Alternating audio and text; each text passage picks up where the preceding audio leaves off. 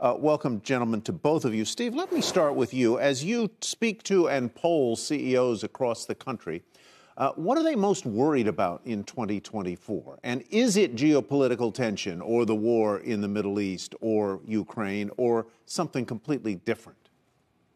Yeah, it's all of the above, Tyler. And remember, a year ago, we had over 90% of CEOs telling the conference board that they expected a recession within the year. That didn't happen, but now they're worried about a slowdown and what that means for the health and the growth of their company.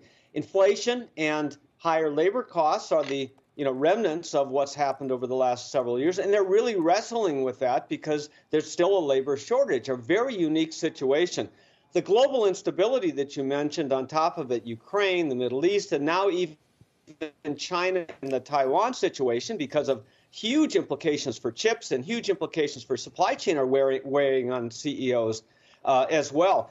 And when we ask CEOs, less than 30% say that their company is ready either for a slowdown or to deal with the after effects of inflation. So the things that they are focused on is growth again.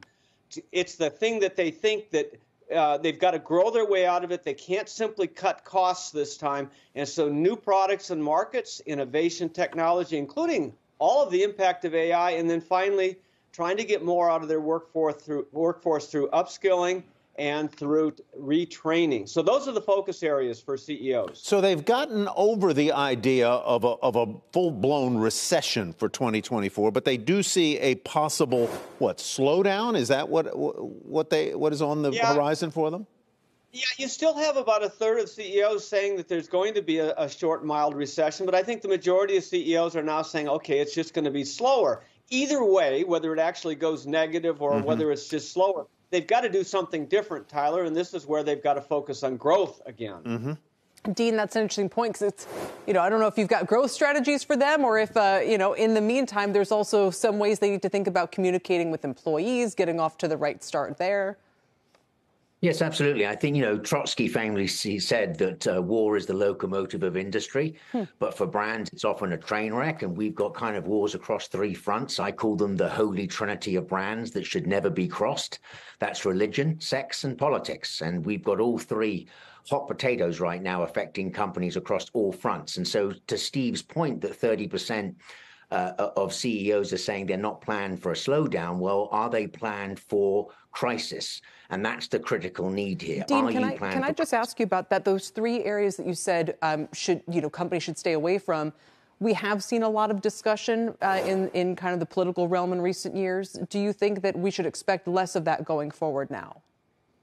I think you should try to be as little as possible, kind of veer into those fields because they are dangerous fields to be in. So what is the stand of the brand? And I think that's the important thing here is that we've got major companies that have spent millions of dollars on perfecting their brands, but that's the issue. They're packed for perfect, but they're not packed for bad. And what we're confronting here is, one, Steve's point of potential slowdowns in the market, but also a rampage of issues, of very socially sensitive issues affecting millions of consumers in terms of what's on their mind's eye right now. So it's all about pre-planning and taking a preemptive position on it.